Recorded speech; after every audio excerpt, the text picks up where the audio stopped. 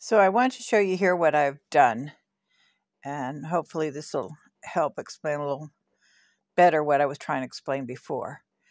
So I still have this template that I made, and I put guidelines, and the guidelines are, I'll show you where they are. This embroidery has these bands of embroidery running down the sides, and there's 2 rows of them. And so that all of those line up correctly throughout the different pieces, I put guidelines here at the top on both sides and one in the middle so that I know that everything's centered. And I did the same with the sides. This is where each of the guidelines should meet with the corresponding side. Then I went and digitized this top section. And again, I used the design, sort of. I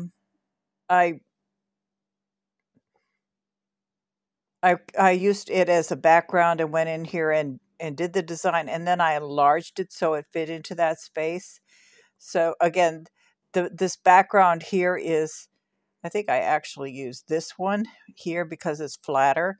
The other 2 are warped because the vestment is hanging and not flat on a table or something. So I used this one and as a background and designed it and made it fit into this space with the edges lining up with these guidelines, and the top again lining up with the guideline. This should be the neckline of this vestment. And then let me turn that off. So now that I have that, I'm going to use it, the same design, in this section and this section. So it's grouped together. You click all the parts to it and then you group it. It's grouped together. And so I'll just copy it, paste it, turn it 90 degrees, and doesn't matter which direction. And then drag it over. Drag the wrong one, of course.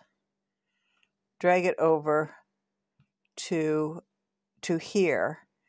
And I have to get in close enough so that I can match it up, so that these 2 ends of the embroidery match. And they should match here as well, and they do. So then I'll paste another one and turn it the other direction, which it would be 270 degrees, and come out so I can see what I'm doing, and drag that one over here and come in and make sure that everything matches. If all of these 3 parts are the same, I only have to do and fit in the hoop. I only have to do one design and I can use it 3 times. That's part of the idea behind this. And so everything, all the corners are meeting. Everything seems to be lined up correctly. Now this piece in here, I had to shrink so that it met these lines correctly, and it wasn't too big into this area in here. I'm not sure that I like this I.H.M. I need a better picture. The background there is really hard to see what's going on there, but I made one. I could put almost anything in this area.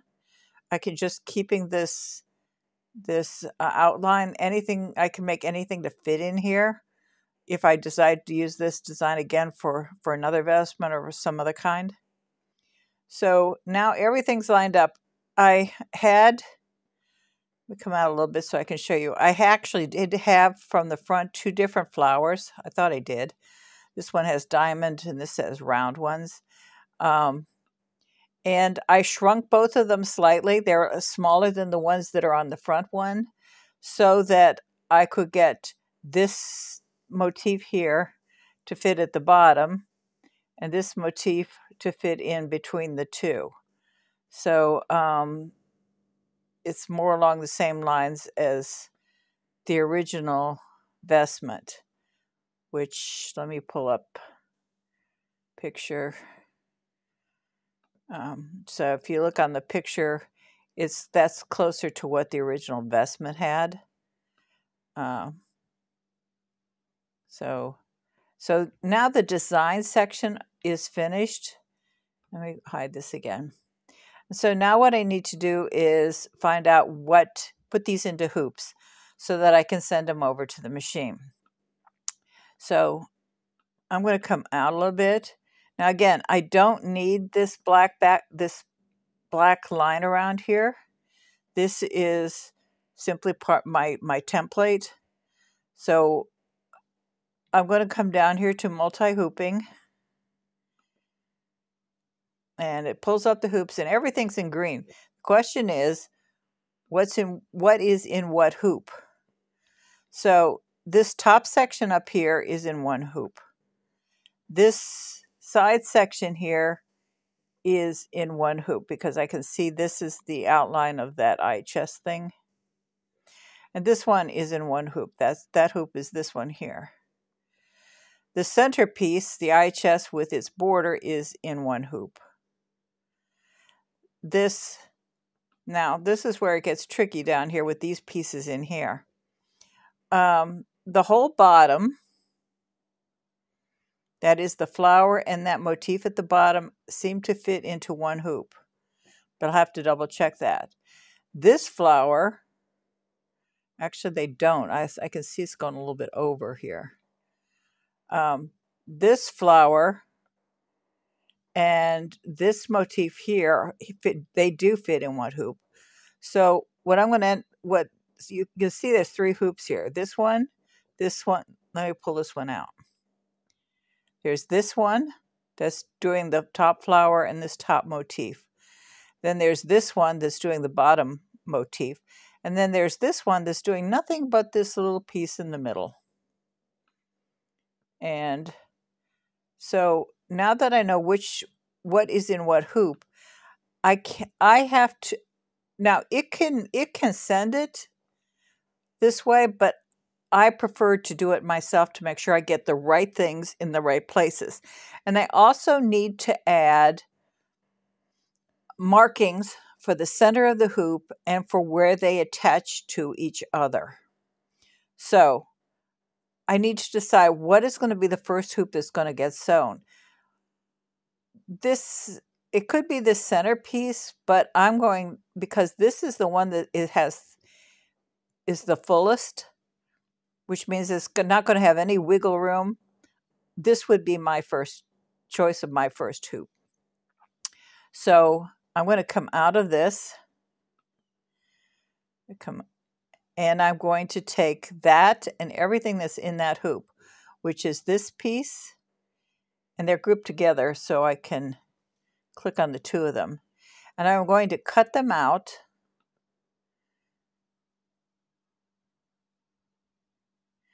And I'm going to open up a new hoop.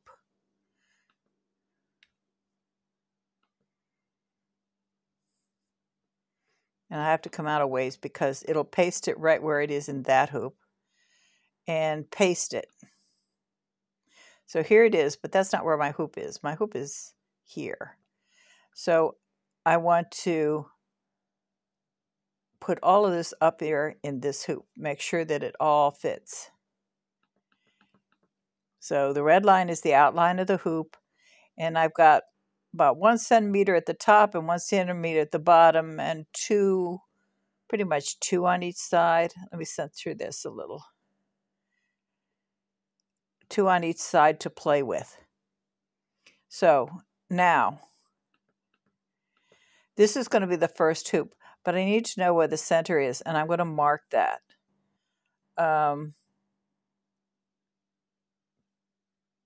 So digitize an open line, and I'm going to use black And I'll click right there in the center, go up 1 centimeter, down 1 centimeter, back to the center, and 1 to each side,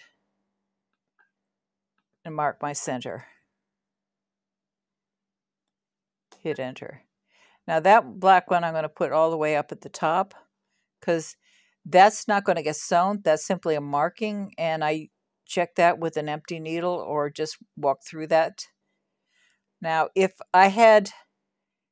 this were a second hoop, well, I'll show you. I'll do the second hoop. So this is the first hoop on the front. So we're going to file, save design as,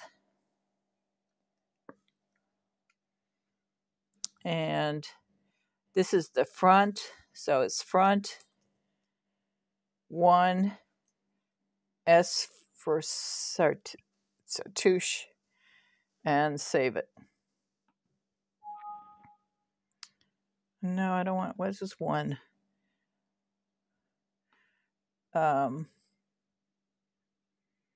It says there is a front 1. All right, that's fine. I can save it. That was just, I had saved it. I want to replace it because that doesn't have everything that I wanted. Oh, wait a minute. This is not the front. This is the back. File.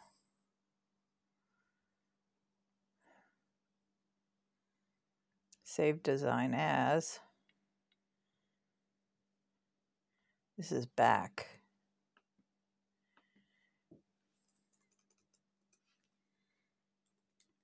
Back 1S. All right. So that's the first hoop. Then I come back here.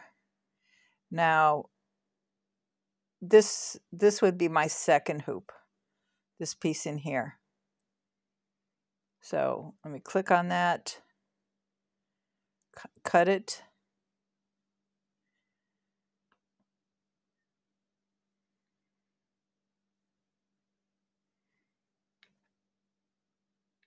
Open a new one.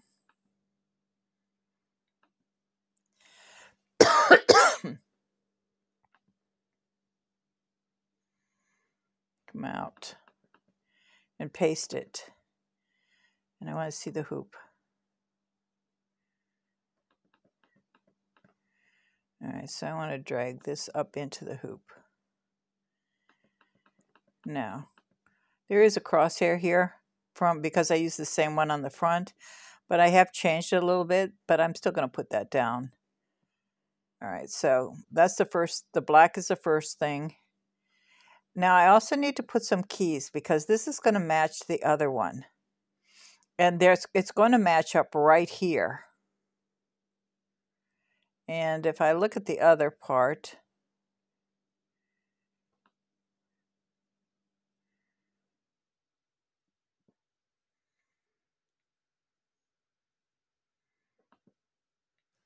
let me just copy this and bring it over in here so we can see it. Paste it and move it up.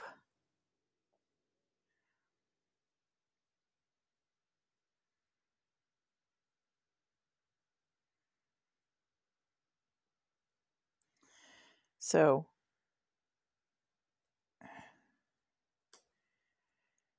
this, where the two parts meet,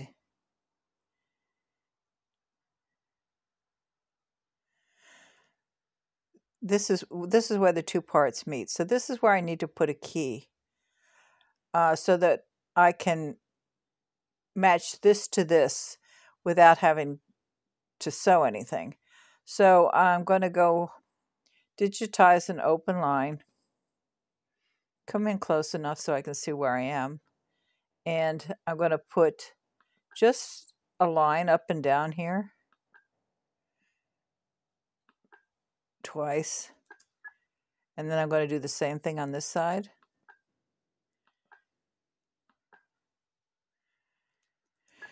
And again, that's that black thread. Well, it's showing blue here.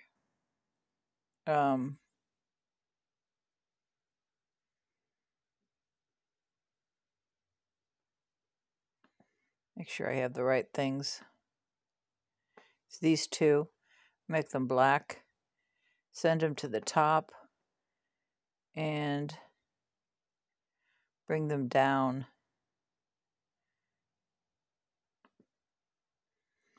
Now there are already keys marked here. I just want to see those, but that's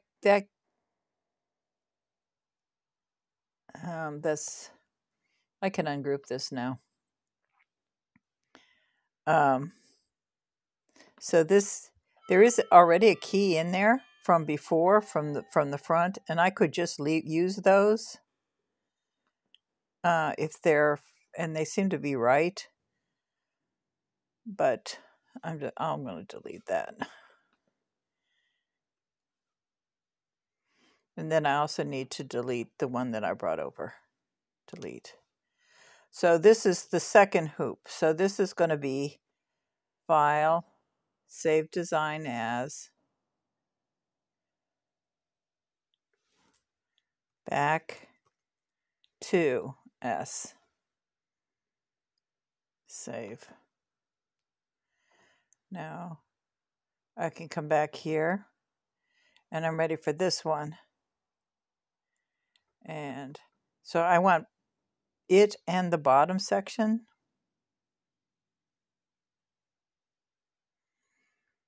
Let me make sure that's all the same hoop. I'm pretty sure. So yeah, see, that's all one section. We've done this hoop, we've done this hoop, and we've done this hoop. So this is all one hoop. And so that's what I want right now. And let's stop this and just drag it over the whole thing.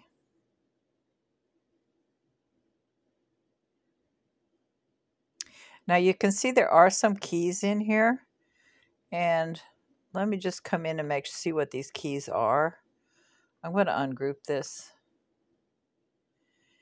and see, so that I can see. This is marking the center of the hoop, but that was that flower, and this has been added on, so that's no longer going to be the center of the hoop. And let me see what these other keys are. Come on. So that's the key up here, and this is the key on this side, and those are good. And so these two keys are fine. Let me see what else I have here.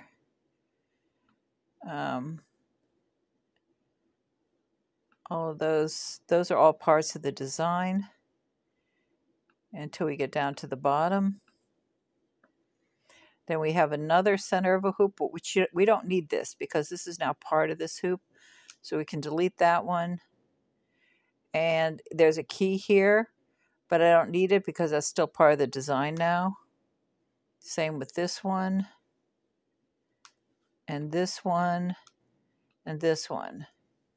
All of those I don't need. So all of this from here to here is one hoop. So I'll cut that. File, open a new one. And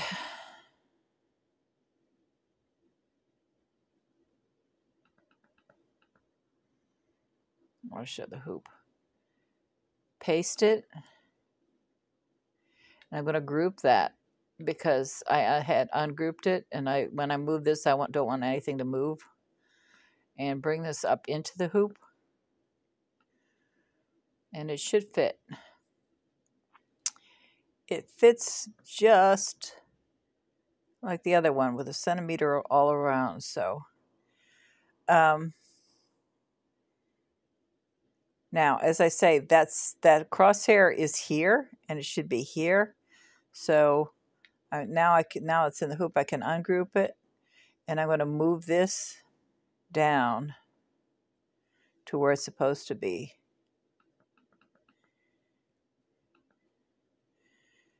And there should still be these keys up here, and that's fine. Are these all black? Yes. So those are the keys for this hoop. And now I can save this file, save design as. This is front 3S.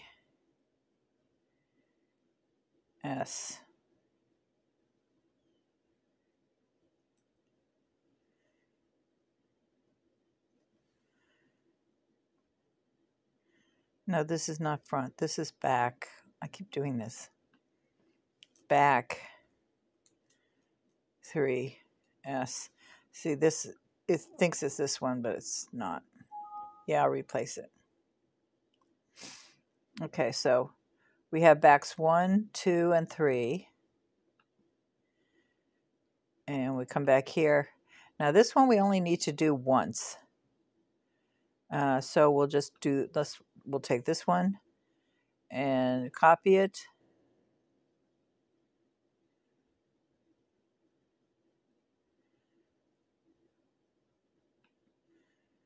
Paste it.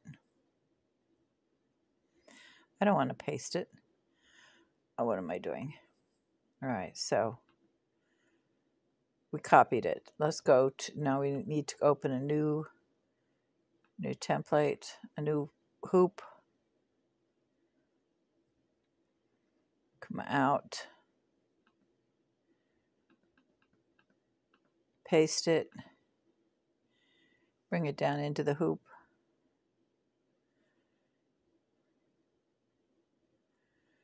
All right, let's come in close.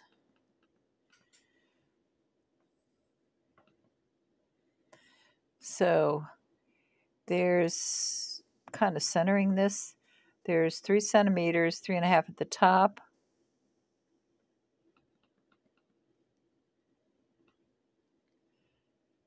Two on each side, 3 at the bottom. That looks good.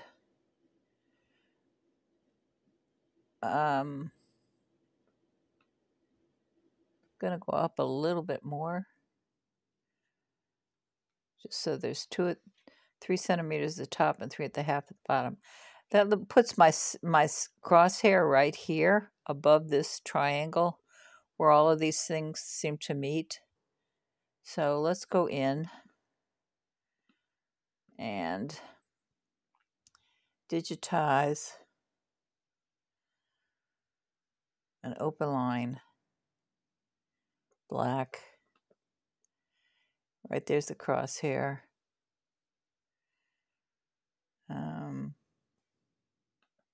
It's a little off center, so let's change this so that it's on center. Okay. Digitize an open line, black, crosshair here.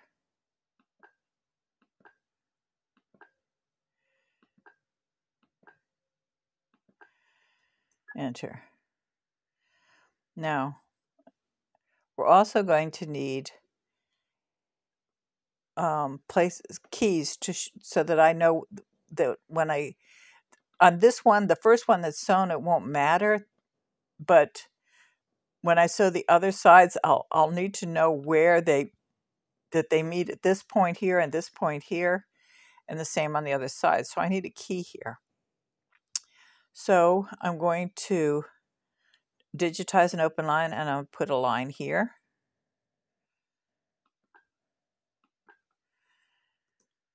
Enter.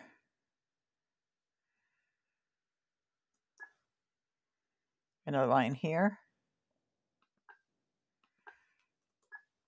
And a line here.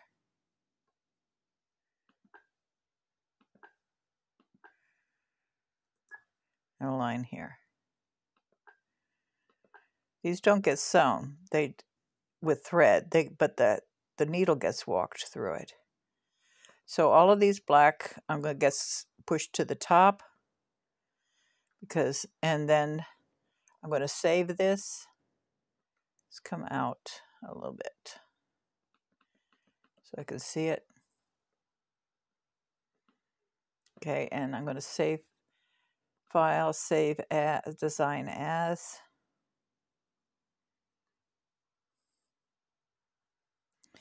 Back 4. This is actually going to be 4, 5, and 6 because it'll be used 3 times. And save that.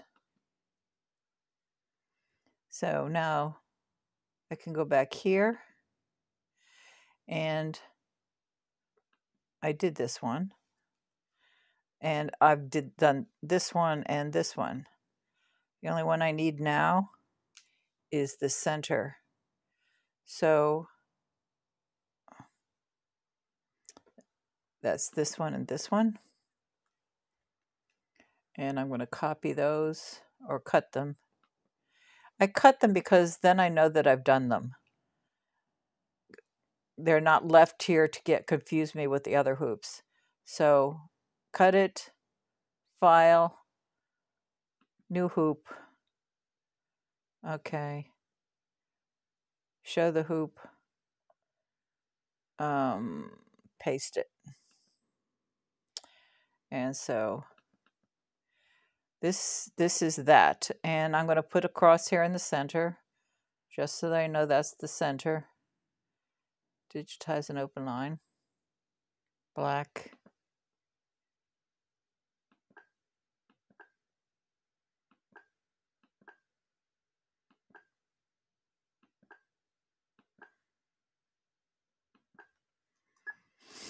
Okay, and send that to the top.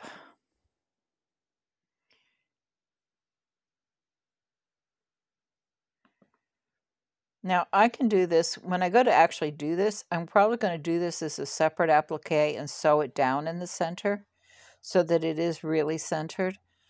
But by putting the black mark here, if I need to do it on the fabric, I'll know where the center is supposed to be. And I may end up changing this green part. I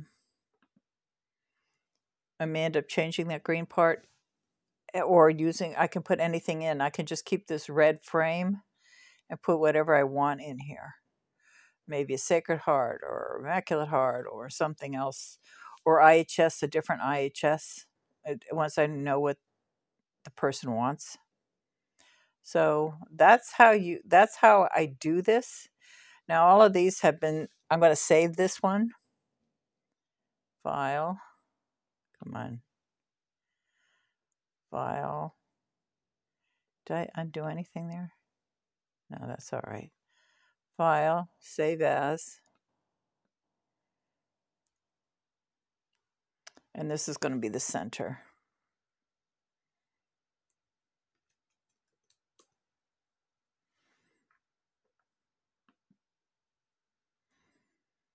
And so now I've got all of the pieces, and there's nothing left here except my template, which I can I'm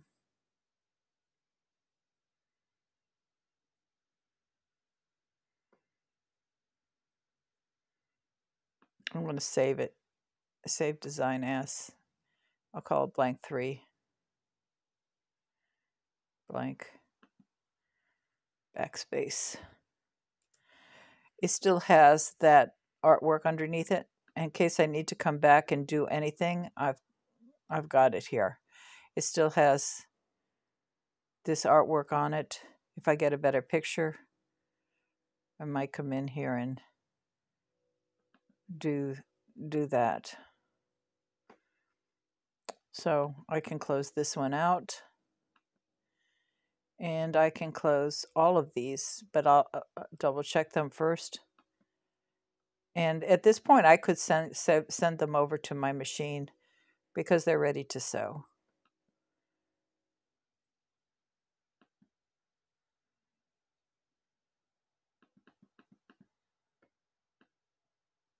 That's the bottom one.